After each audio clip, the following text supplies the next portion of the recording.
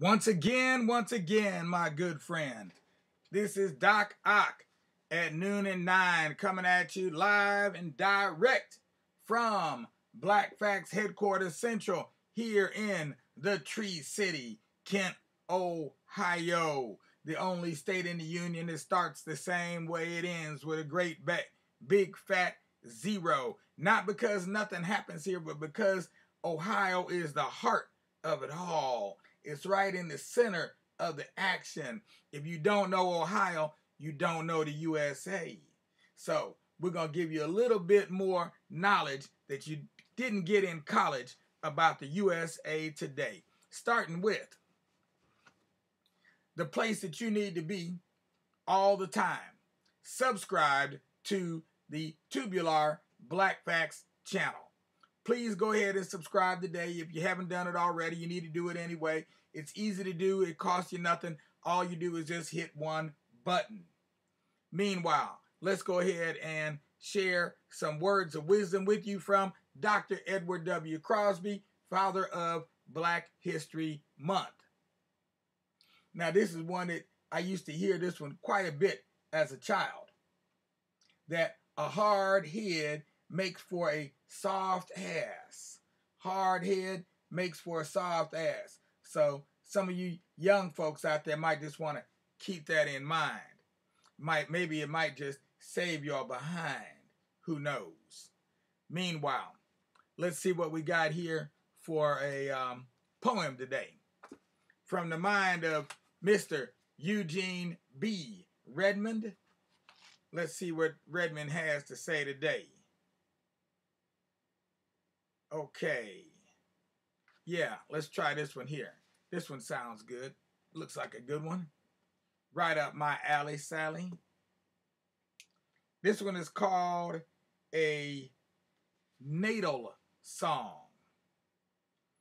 The outward landscape scars often scissors and sizzles the insides, but beneath the tough hide of race and self-pride, we contain the pain, quiet fingering the refrain, sandpaper rubbing my dream, steadfast in a grittier grip, tightening the intestinal nuts and bolts, growing with outward and with upward, yet with inward like air and chin hairs, to self-sunken sage of memory, those recomings that tranquilize, soothe, and sandpaper the mind. The country in embryo burns in us. Burns us is scalding liquid and red-hot poker-like lance. This nation nodding, gnashing of the belly is drum, hum hard, ulcer knotted, yet fist coiled, is rock quarry in earth quick flesh. Rock people, tree true, carrying carcass and country, no vein and landless song. Oh, no vein and landless song. No vein and landless song. Now that was an interesting one he ended it with right there, because I almost flubbed the dub there. That one was a little difficult to read. I wanted to say it some other kind of way. But that's some of the ins and outs of poetry by Mr. Eugene Redmond. He always puts in some of those twists and turns that sometimes burn, but always leave you with something that you now have earned, because you will have grown within your mind in a way that is definitely the right kind, and you will do it every single time you read one of Eugene B. Redmond's poems, if you understand what I mean. Yes, sometimes I just have to do it off the cuff, but I'm not going to be doing it in the buff today, but I will not give you any guff, nor will I give you any bluff. Meanwhile, let's move on to our main story for the day. The story of Dr. Edward W. Crosby, as told by none other than himself. So we're going to go right back into the his book, Doing It the Hard Way, Reflections on My Life and Work. Right. My dad wanted to reflect on all the things that he'd done in his life, all the good he tried to do, and maybe even some of the things that he did that weren't so good. We heard about those a little bit earlier on. So right now, he's in Akron, Ohio, and he's dealing with these, now, he had segued from Akron all the way up in time to Kent in the 1970s, where he was dealing with model cities, which reminded him of earlier times when he was in Akron dealing with the Community Action Council. So he's comparing these two scenarios. I did not offer this scenario to suggest that all government-funded programs functioned this way. I am suggesting, however, that some of these programs that were originated and controlled by city governments during the 1970s were corrupt and or were controlled by those same moneyed interests that profited from urban poverty and squalor. Just think about it. Has anything really positive accrued to the reduction of poverty or the structural blight of housing in either Cleveland or Akron or anywhere else, for that matter, that can be attributed to either of these programs? I have pointed to the above. Or have poor people again been relegated to get the proverbial shaft while white landowners and a limited number of white or black others got away with the dough? Mrs. Cassandra Gatlin Andrus died on September 23rd, 1988, sometime after she had married. Unfortunately, with her death, we lost a true anti-poverty warrior. May God bless and keep her. After trying to wage a feckless war on poverty for 6 months myself and contemplating returning to Hiram College, I was called by a good friend and former classmate at Kent State, Dr. Donald M. Henderson. He had previously taught sociology at Akron while I was teaching at Hiram. Akron U at the time was still a municipal college. He, like me, had joined the war on poverty. However, he held the directorship of the Washington, D.C. based United Planning Organization. Henderson asked me if I'd be interested in joining him in an educational program for African American college students. He and a colleague of his were preparing to start on Southern Illinois University's East St. Louis campus. I told Donald I was just contemplating leaving my current position in Akron's Community Action Council after 6 months and considering returning to Hiram. I also told him I'd be interested in obtaining some written information about this program he was involved with. Then he told me the joint Southern Illinois University and Office of Employment Opportunity funded program was still unorganized. Staff had not yet been selected, so staff positions were still open. Then he told me the name of this new venture, the Experiment in Higher Education, otherwise known as EHE. That's how we like to call it. When we finished discussing the need for programs like the one he had scantily described, our discussion turned first, to my surprise, over his having left Akron U and now working and living in D.C. Then before we hung up, he asked me again about my interest in the experiment, and I told him I was. With that agreed to, I perforce had to tell him that I had some qualms, some misgivings about joining another anti-poverty program. I had just been burned by Akron's ineffective attempt after only 6 months, and I would hope this venture wouldn't come to a similar end. He told me he wouldn't have associated himself with the program if he were skeptical of its intent and its promoter, Hyman Frankel. With that said, he asked again whether I was going to join him. This time I answered emphatically, yes. He then told me to expect a call soon from Dr. Hyman Frankel, who had drafted the program's proposal and won the initial 4-year grant of $400,000 for each of the initial 4 years. The program was also awarded a similar but currently undisclosed amount from Southern Illinois University. However, I did learn SIU would support the students' tuition costs and other necessities. He went on on repeating, Frankel would set up a time and place for me to be interviewed. I got a call from Frankel the next day. He had set up a time and place for my interview to be held at Howard University and requested my curriculum vitae.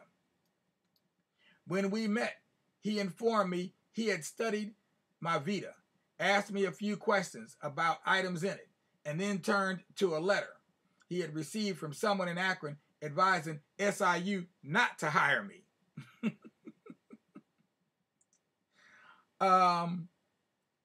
Because I was a follower of Malcolm X's ideas. How about that?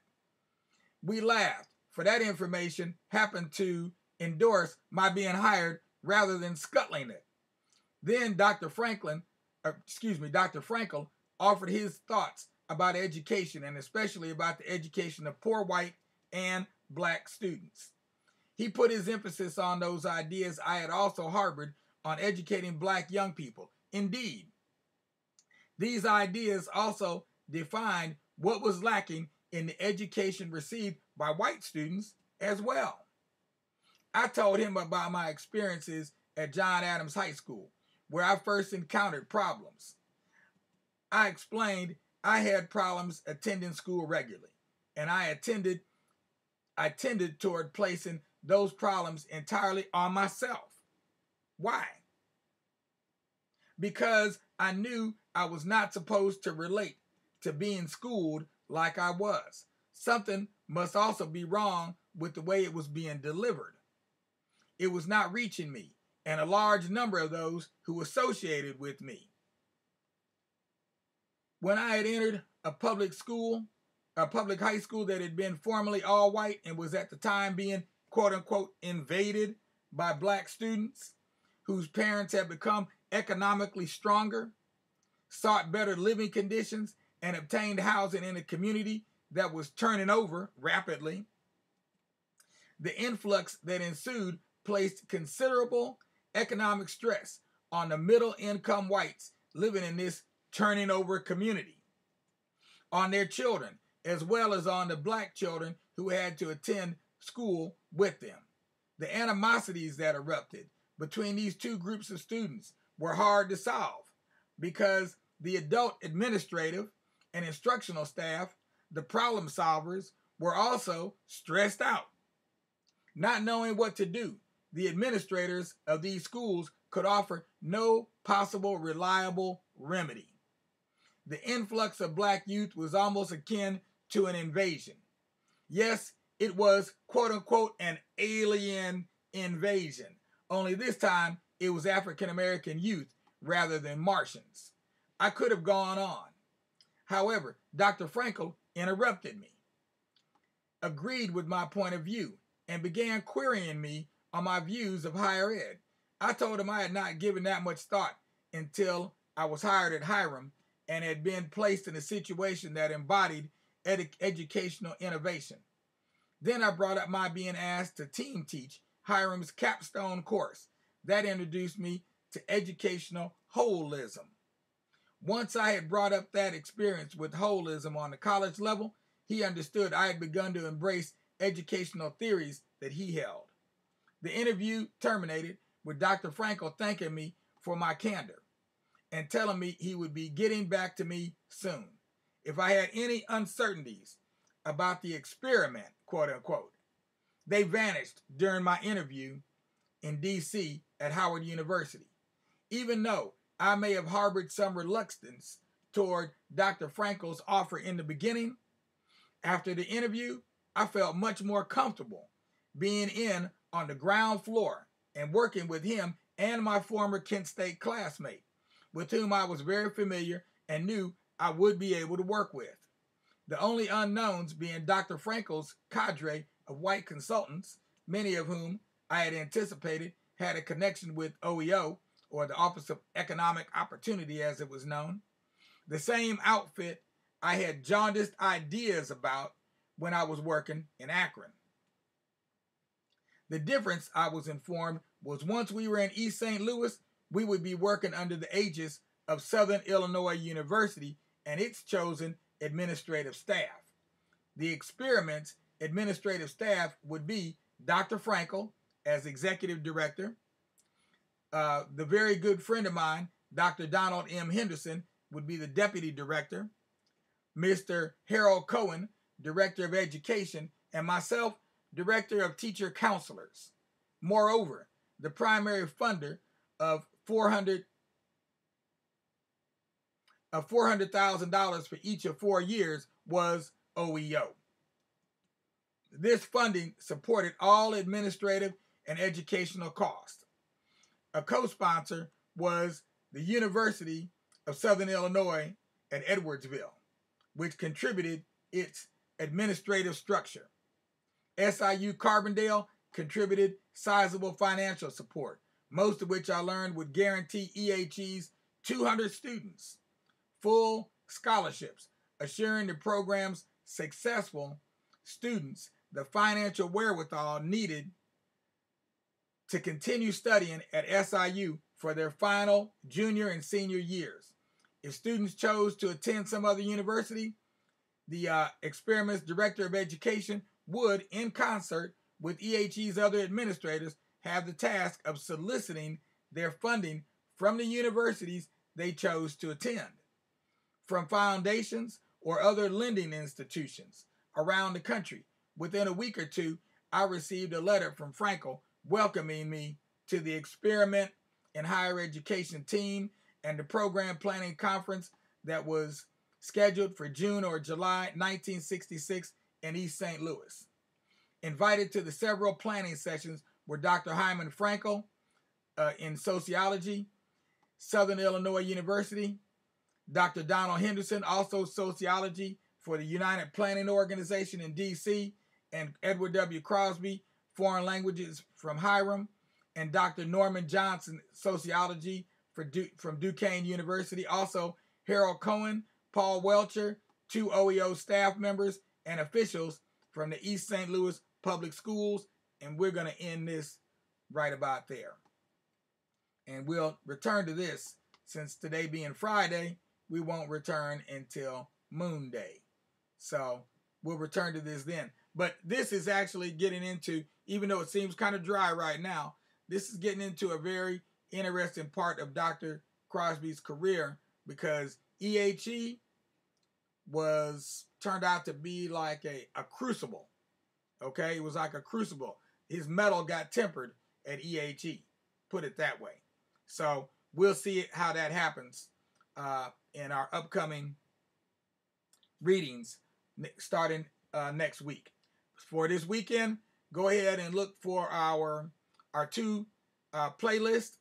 One of them is called Real Talk, and the other one is called From the Book of Crosby.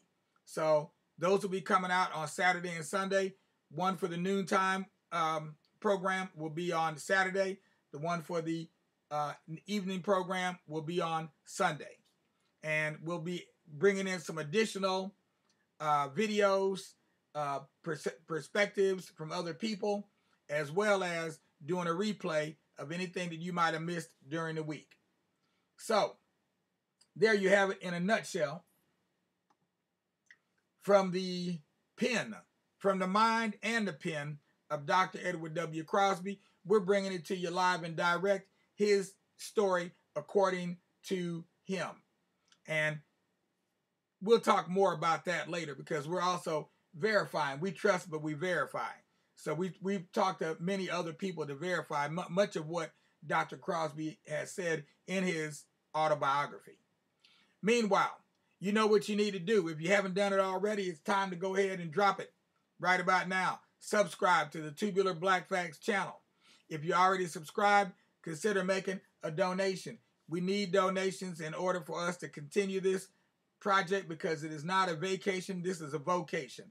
We're doing this pretty much full time now, along with some other projects related to the life of Dr. Crosby, as well as trying to establish here in Kent, Ohio, a black archive bar none for the state of Ohio. Because right now we're insufficient. What we have right now is definitely insufficient. We're losing more than we're saving. So in the meanwhile, peace out without a doubt, with plenty of justice, because anything less disgusts us. And you know you don't want to see us being disgusted, because it's not a pretty sight. Other than that, let me go ahead and give a shout out to Sydney Harris. We see you out there, Sydney. And I see Sterling James over there. Good looking out. And Connie Moreland. How you doing, Connie? All right. So shout out to everybody else that's been watching.